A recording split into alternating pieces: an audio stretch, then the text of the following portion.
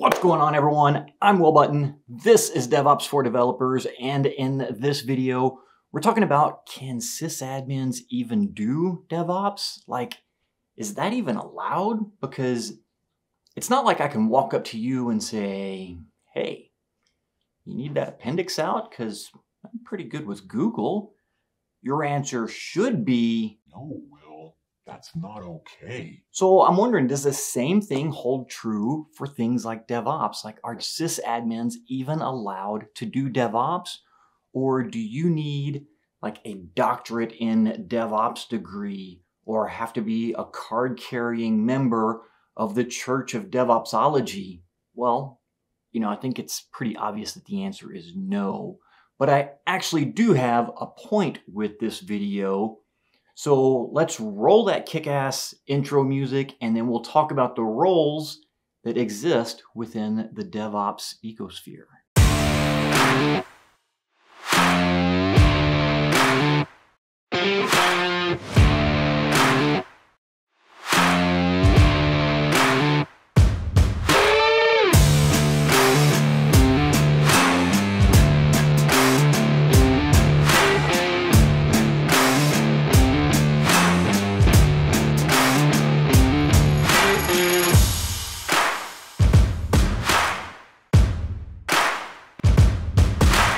I want to start with this graphic called the Shades of DevOps from Patrick DuBois. And, personally, I would have called it 50 Shades of DevOps, but it's his graphic, so he gets to name it whatever he wants. And he's probably a bit more politically correct than I am. So he probably made the right choice in naming that, but I'm just saying 50 Shades of DevOps would be pretty funny. But this lists all of the roles that are in the DevOps space. And now some of these you were probably expecting, like DevOps Engineer or DevOps Architect. But look at all of these other roles that exist within DevOps. And we have some pretty boring titles in here, to be honest, like Software Engineer, or Agile Coach, or Sysadmin, even application support.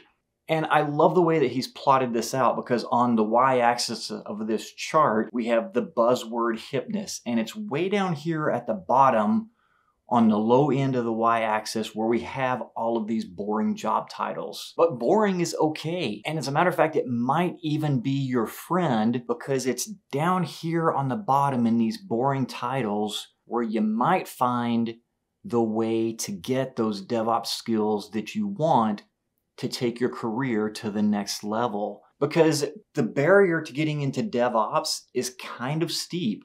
A lot of companies, whenever they're hiring someone specifically with the title DevOps, they're looking for someone who's experienced in that area, and they're looking for someone to lead the transition or the transformation for their company. So if you don't have that experience, you kind of get glossed over whenever it's in the recruiting process. And so that's why I like these boring titles at the bottom, because you can get a job as IT support or sysadmin or full stack engineer or developer. That's the thing about DevOps, is DevOps is not who does the DevOps stuff, it's how we do it. And so you can implement DevOps practices and build DevOps skills while having one of those other job titles. And then at some point in your career, whenever you're ready to advance, you now have the skills necessary to show that you can lead a company through that transformation process and get the title that is meaningful to you. Because here's the thing, DevOps problems exist whether you have a DevOps team or not. And if you don't have a DevOps team, well, guess who's responsible for doing the DevOps work? If you said everyone else who is there, you're absolutely right. Thanks for playing along. We've got some lovely parting gifts for you on today's show. Will, tell them what they've won. Sure thing, Will. They've won a free copy of the DevOps Roadmap for 2022. This roadmap is the Choose Your Own Adventure Guide to Building DevOps Skills. Using this guide, you can start with any topic, learn about it, and then see how it relates to the other areas of DevOps and decide which one of those topics is the best fit for your learning path. Download your free copy at devopsfordevelopers.io/roadmap. That's fantastic. Thanks, Will. So that's the big magic here. Whether you are trying to build DevOps skills just to make your own job better, or you're trying to build DevOps skills to land a better, higher paying job, the big magic here is that DevOps happens regardless, and it's not who gets the code to production, it's how we get the code to production.